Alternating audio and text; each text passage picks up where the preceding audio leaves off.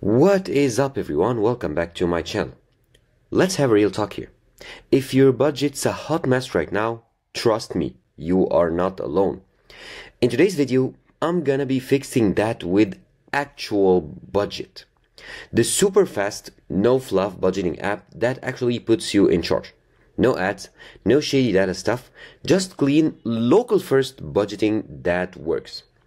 I'll show you how it all comes together and why it's way different from the apps that just want to babysit your money. So let's jump right in. First of all, if you go to their website, that's actualbudget.org, you'll land on their homepage here. And what sets Actual Budget apart from other budgeting or financing software or programs is that first, it's free if you decide to set it up locally. Of course, you do have the option to set up a server and sync your data with other devices, but we'll talk about that later in this video. And second, it's really about privacy. Your data stays on your computer without having other companies peek at it. Now, here is the main homepage where you can see some snippets and some information about this program. And here you can go ahead and download it. If I go and download it, you can see here it's available on all the major desktop OSs. And you can see here that the download or the software is split into two parts. The desktop client, which is available for the major operating systems, is like the app itself. If you want to host it locally, you just need the desktop client. However, if you want to sync between multiple devices, you need to download and set up a server. The client is free if you want to use it locally on your computer. However, for the server, some of these services to set up the server are paid. They do require a small monthly fee. Others are free, but they require more technical expertise with coding and setting up the server. However, I'm just going to download the desktop client for now. So I chose my operating system. I downloaded the software and here it is. Once you download and install it, depending on the actual operating system of your computer, here is the application. And here they tell me that there are no servers configured, and if I want to configure a server. However, I don't want to use a server, I just want to use it locally on the computer. Now, you can import your budget if you have already used other software that do support exporting budget, and you can start fresh. However, for this video, I'm gonna view a demo. A demo will have lots of pre-set up or dummy transactions and data that are going to be useful to show you the actual processing and actual features of the program. So I'm going to click on view demo, and they are making a demo. And as you can see, a demo comes with pre-prepared like data here, budgets and stuff like that. And this is the main dashboard. So you have budget, you have reports and schedule. I'm going to go through them in a minute. But here is the monthly layout of actual budget. As you can see in April, which is this month right now, you have your available funds, your overspent from March, your budgeted funds, and your funds for next month. So let's go to May, the next month here, to see. You have the available funds and the sum that is overspent in April, and you have the remaining amount right here to budget. Now you can see that your expenses are set up into categories. So the usual expenses or the like recurring expenses, the bills, and you can add group right here. And also you have your income. So let's say I'm gonna spend $100 on food. So 100, as you can see, it is deducted from here and it is added into the like highlight of May. So we have $100 budgeted for food in this category.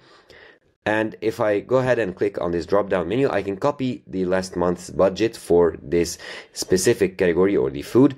And you can rename, hide, or delete this category or this expense, the food category or the food item. Now you can see here the balance for each item. So for the usual expenses, the total balance is relayed right here. And if I add an expense for restaurants, let's say I paid $200 at a restaurant, you can see that the balance for this category increases, as well as the budgeted amount and the total remaining for me to budget. Now I can add to like medical savings. I can add to my bills. So let's say I paid like $50 for internet. As you can see, it all adds up. Now let's take a look at the reports. Now you have some widgets here for reports that give you some insights about your spendings, and you can view how you are doing each month. So January, February, up till this month, April, the assets, debt, net worth, and change. You can see the cash flow, the income and expenses, the total income and expenses. And if I click on the widget, I can expand it and view the details in an expanded view and view more insights about this specific widget. Now I can go ahead to the reports once again. I can add a new widget. So I have cash flow graph, net worth graph, spending analysis, text widget, summary card, calendar card, and new custom report. So going back to the schedule right now, you can see here all the scheduled payments. So the internet bill, you can see the payee is Fast Internet or the company. The account from which I will withdraw this amount is Bank of America, next date, and the status, which is missed for this specific transaction, the amount, and if it's a recurring payment. And the same for the other bills, like the phone bill, the utilities, and the wedding payment. Now you can see here the status for any of these payments, and if I go ahead and click on any of them, I can edit the name, the payee, the account. So if I click on account, I can see all the accounts that are available for me or that are added. And here the amount is $140. Now, if I click on this minus icon, I can turn it into an income. So these schedules are not only the payments, but they can be incomes as well. Now here is the day, the due date, and I can set it to be a recurring payment. So it repeats on these like dates, due 28th of each month. So let's save this for now. And now it is a recurring payment, as you can see. Now let's add a new schedule and let's make it into an income this time. And let's say this is from my side hustle, and my side hustle, whatever that is, will pay me $200 each month. And let's change the date so it repeats, for example, at the 10th of each month. So it'll be repeated at the 10th of each upcoming month. Okay, apply. And now the amount is $200. The account, let's say it is added to the Ally Savings account. The payee, I can here see my payees, and I can add another payee or just leave it as none if I want to. And now add. And now the amount is added in green plus this time, meaning it is not an expense. It is actually an income, a recurring income. Now let's see more options right here. I can see here my payees, and here are the list of my payees. And I can see here the rules assigned to some of them, and I can create even a rule for any payee that I want. Now here I can view all my rules. So the rules are like automated transactions that I can set. Like for example, for this specific rule, for the date is every month on the 25th, add this specific amount to this schedule. So this is like a rule, or think of it like an automation at some sort.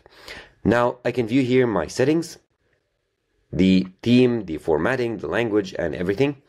And here are all my accounts. Now for a free local first or local hosted, and the option to be hosted on a server for a small monthly fee. And also I forgot to mention that you have the ability to connect your banks, at least that will work in the US and the UK. I think it does a pretty good job. Yes, sure, the interface could be a little modern, but for what it is, I cannot really complain. So I do encourage you to go ahead and download it and test it for yourself.